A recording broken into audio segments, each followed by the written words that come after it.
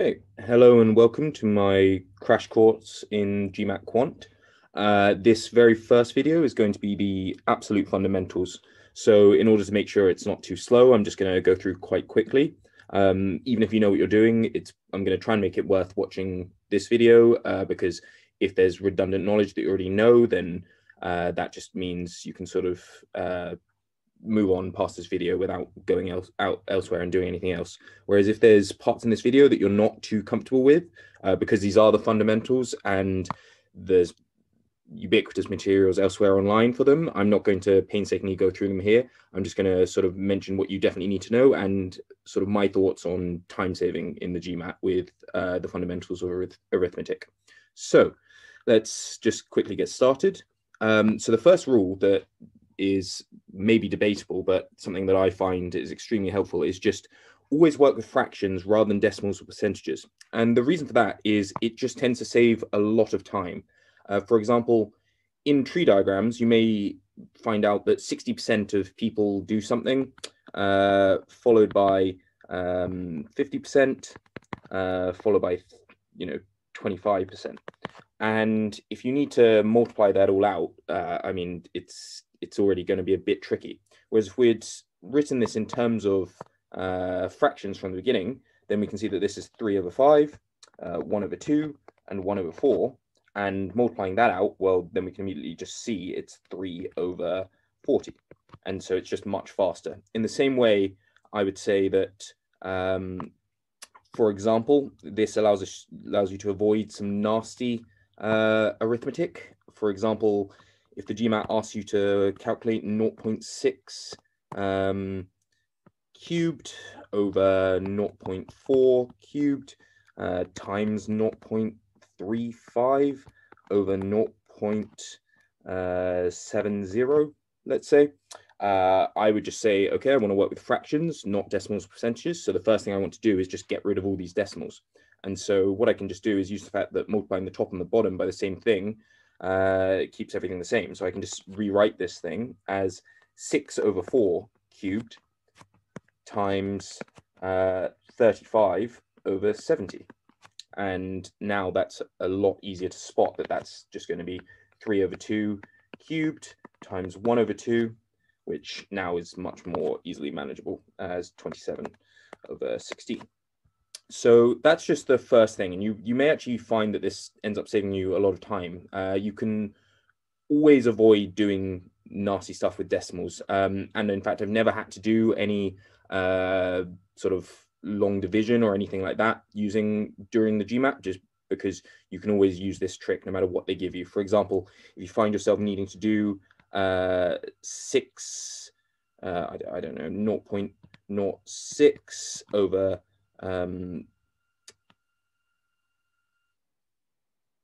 7, then I would just think of that as multiplying the top and bottom by 100, and you get to 6 over 700, which will, assuming you're sort of using it later on, that will be much nicer for sort of, multiplication and cancelling and things like that.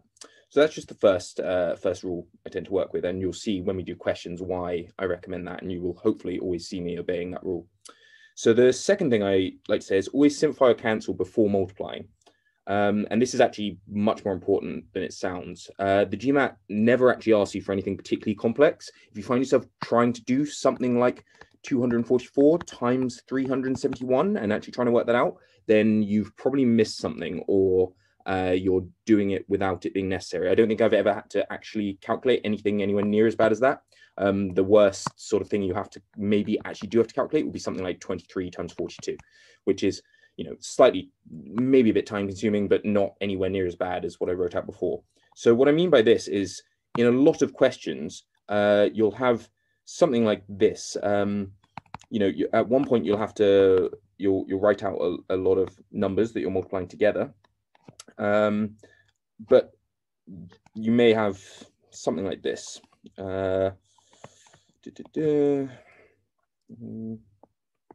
Okay, and so you could multiply the top and the bottom together and then try and cancel, but you're honestly going to be there for days. So just before you do any multiplication out, just try and spot things you can cancel and make sure you know how to do this. So for example, Here, you can replace that 5 with a 1, this with a 3, that's 17 with a 1, and this guy with a 2, this 3 with a 1, and this 18 with a 6, and then all of a sudden, this is now just immediately 6 over, oh, I could have replaced the 6 and the 2 as well with a 3 and a 1, and so straight away we get 3 over 13 as our answer, rather than having to do anything nasty there. So that's just a rule to always be on the lookout. Just make sure you cancel before you ever try and do any multiplication, because cancelling down very large numbers is very time consuming, as well as the actual multiplication being time consuming. The next thing that sort of complements this rule is use estimation to your advantage. So for example, I made the claim that you never have to do anything like 324 times 571 in the GMAT. And while that is true, you may find yourself needing to, it may look like you need to work that out. Whereas what I would say is that you have to use the fact that the GMAT is multiple choice to your advantage, because this, regardless of how good you are at mental maths, is going to take you a while. Whereas what I would just say is use the next 2 rules to tell you what the answer is out of the 5, because we can just say, well, this is about 300 times 600, which is just going to be what, 180,000? Okay, and so we know we're in that sort of ballpark figure. And so that will usually already give us the answer. But to be honest, even if there's 2 answers that are very close, then we can use the next rule, which is use the final digits to your advantage. So this goes hand in hand with estimation, because what we do is we say, okay, it's about 180,000, but also what's the final digit? Well, it has to be just the multiplication of the final digits of your numbers. So 324 times 571 will have a final digit of 4. And so we know it's a number that's around 180,000 with a final digit of 4. Now, obviously, that's much quicker than actually trying to do that multiplication. And the GMAT is actually set up almost always. In fact, I've never seen it otherwise, such that these kind of time-saving methods will pan out. The answers will be designed such that these cheats sort of help.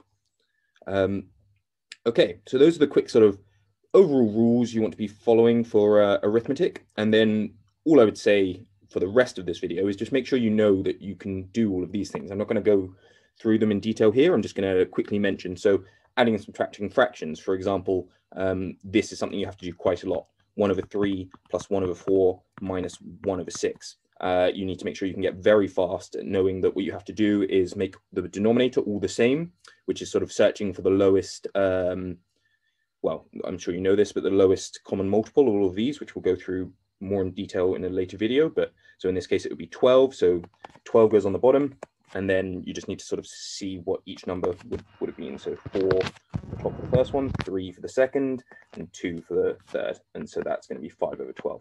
So obviously, if you're not comfortable with that, make sure you go and learn it, because this isn't a thorough lesson in that. In the same way, multiplying and dividing fractions, actually very simple. In fact, I've done it throughout this video already. You literally just multiply the things along the top and multiply the things along the bottom. But just make sure that you cancel before doing anything else. And then there's one other thing, which is how to divide by fractions, if that makes sense. So that, like 1 over 1 over 2. Effectively, what happens, you can think of this in 2 ways. Either if you are comfortable with it, you can just sort of take the shortcut, which is saying, okay, something on the bottom of a fraction goes up to the top. So in other words, that just becomes 2. Or if you're not that comfortable with that, then just think of it like this. Well, this is 1 divided by 1 over 2. And the way to deal with division with fractions is just flip the fraction and turn it into multiplication. In other words, this is 1 times 2, which is 2. So to make that a bit, a bit more realistically how nasty it might get in the GMAT, you might have something like 3 over 8 over 5 over 6. So if you want to sort of quickly do that, you can say, okay, this 8 goes down to here, and this 6 goes up to here, which is 3 times 6 over 5 times 8, and that's not a 6. There we go. And then I can just say, well, that's 3, that's 4, after cancelled, and so now we've got 9 over 12. Or if we want to do it the other way, we can say it's 3 over 8 divided by 5 over 6, in other words, times, which obviously is the same thing, just do whichever way you feel more comfortable with. Just make sure you're able to do that. Okay, make sure you're able to rationalize and simplify square roots. What I mean by rationalize is 1 over root 2. Well, in order to rationalize, you need to times the top and the bottom by the square root on the bottom. So this would become root 2 over root 2 times root 2, which is just 2. That's called a rationalized square root. And a rule you do need to know, if you've got something in this form, for example, you need to know how to rationalize that kind of thing, which is a slightly more tricky rule, which is you times the top and the bottom by what's on the bottom, but with a slight change. You swap the plus to a minus if it's a plus, and minus to a plus if it's a minus. So we times top and bottom by 4 minus root 3, and then just see what ends up happening. So you get 16 minus 3 on the bottom, and so the end answer will be 4 minus root 3 over 13. So obviously not a full guide. Just make sure you know, if you understand all this, just move on. If you don't, then make sure you look it up.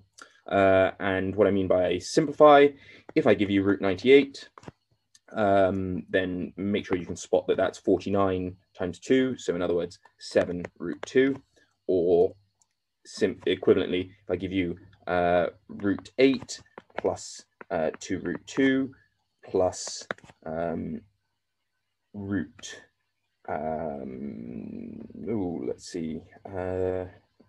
6, just knowing that the best you can do with this is say that, well, that root 8 can be written as 2 root 2. The second one is already fine, 2 root 2. And the third one can't be written in terms of root 2. So we have to leave it as root 6. And so that's going to be 4 root 2 plus root 6. And that's probably what they want. I suppose if it's also useful to know that we could, I suppose, if we really had to rewrite that last one in terms of root 2, we could call that root 3 times root 2, which if we were to factorize would then be 4 plus root 3 times root 2, but that's less common. So make sure you know all that. Make sure you're comfortable with the idea of factorizing out common factors. Now we'll do a lot more of this in algebra, but for arithmetic, it's relevant too in the GMAT. 5 to the 10 plus 5 to the 11 minus 5 to the 9 over 3 to the 8 plus 3 to the 5. Well, that's obviously ridiculously impossible to do, to actually expand out. So we have to factorize. And so on the top, we can take out 5 to the 9. And that leaves us with a 5 plus 5 squared minus 1 on the top. And on the bottom, we can take out a 3 to the 5. And that's 3 to the 3 plus 1 on the bottom. And that's much nicer to deal with, because obviously everything in here we can actually work with. And same here. So just make sure you're comfortable with the idea of factorizing out common factors.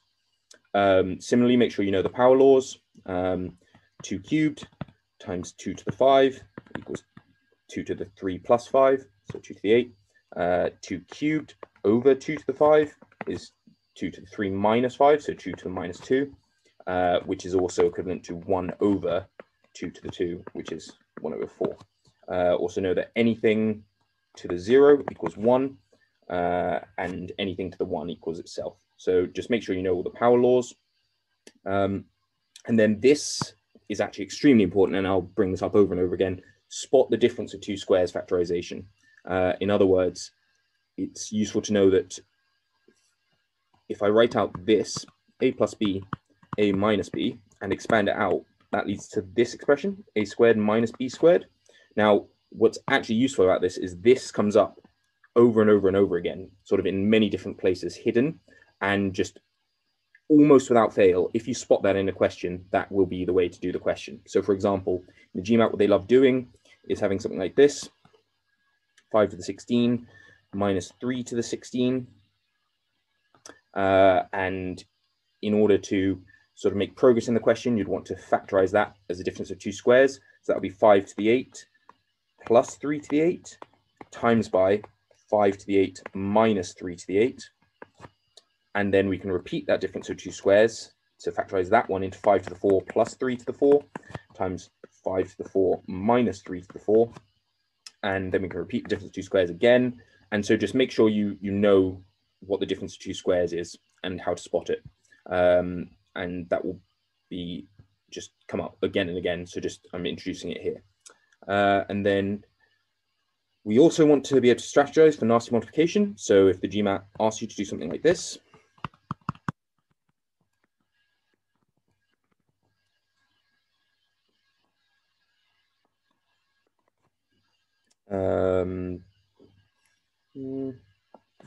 yeah, something like this, working your way through one by one, it's going to get very nasty. So what I like to do is sort of pick ones that are very easy to put together and sort of meet in the middle. So what I mean by that, just looking at this, well, if I put the 5 and the 20 together, I'm going to get 100. So let's get that. And then if I put the 4, the 3, and the 6 together, that's not too bad. So I'll get, actually, no, let's put the 4 and the 6 together. So I'll get 24. And then the 3 and the 17 together, because that will give me 51.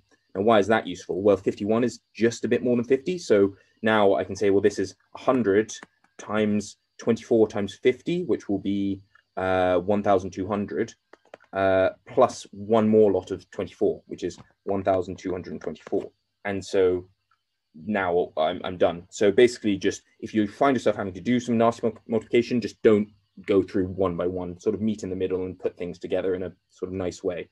And finally, make sure you're aware of what the perfect squares are and the perfect cubes. So 1, 4, 9, 27, 64. Oh, wow, I'm completely getting confused. 1, 4, 9, 16, 25, 36, etc. And 1, 8, 27, 64, 125, 216, 343, 512, etc. Because often I've seen examples of questions where they have, for example, I know you had to do 6250 over 5/4 to the 4. Now, that looks absolutely awful, but if you know these squares and cubes and to the power of 4, what you'll be able to spot is that 625 is actually 5 to the 4, which is then therefore we can write this as 10 times 5 to the 4 over 5 to the 4 over 4 to the 4, so times 4 to the 4. And so that is now much easier because now it's just 10 times 4 to the 4, which if you know your tables will be 10 times 256, which will be 2,560. And so all just sort of very time-saving kind of things, and just important to know because even though it may seem obvious here, if you don't spot that, I mean, you could be here for a very long time trying to work that out if you don't sort of, know that you're not actually expected to work out incredibly nasty things. Okay, so that's sort of the very fundamentals of the GMAT. Make sure you're comfortable with everything in that. I know this isn't the most interesting video, but hopefully it will get more interesting as we go on.